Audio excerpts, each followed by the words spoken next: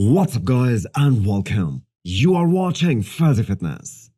Is there anyone in this year's Arnold Classic lineup who has a better back than Nick Walker? Or I would rather say, a better back double bicep than Nick. The density and the thickness in the upper back and those thick hamstrings, altogether, that is a very dominant shot for Nick Walker. The other big advantage Nick has is that how thin his skin gets when he is close to the show. I'm sure most of you guys already know that it is called see-through skin, and it is mostly determined by genetics. And Nick Walker is extremely gifted in this area. So 15 days out, Nick is looking so ready and so dry. If you guys remember, Nick Walker started his Olympia prep last year very early, roughly 20 weeks out, with his former coach. But things didn't quite work out between those two. So at 10 weeks out, he got back together with Jansen. And they did a phenomenal job in that short time, because Jansen knows Nick's body more than anyone. And even with a long prep, everything seems to be clicking extremely well for Nick. And Matt is in a difficult position as a coach for the first time during his career.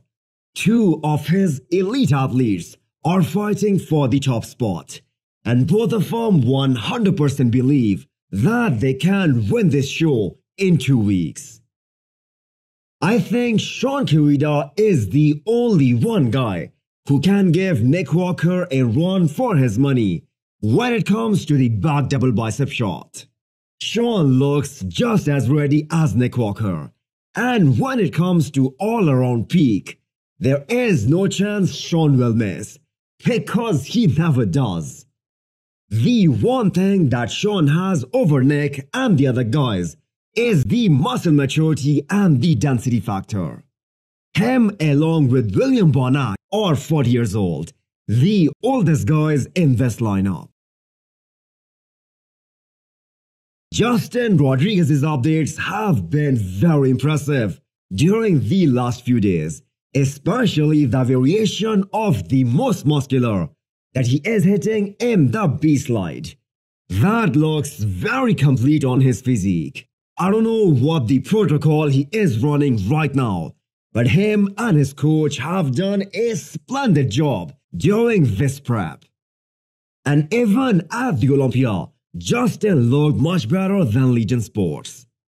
And even though he was placed 15th, he still beat quite a lot of guys like Akim Williams, Shaun, Antoine, and James Hollingshead. Talking about Akim Williams, he has also been looking the best he has ever looked in the last 2 years. But there has been too many times when he spills over on the day of the show.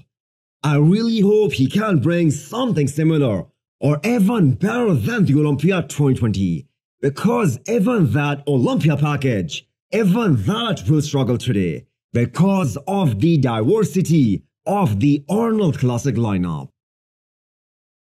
So hit the thumbs up button if you like the video and smash the subscribe button if you wanna come back for more.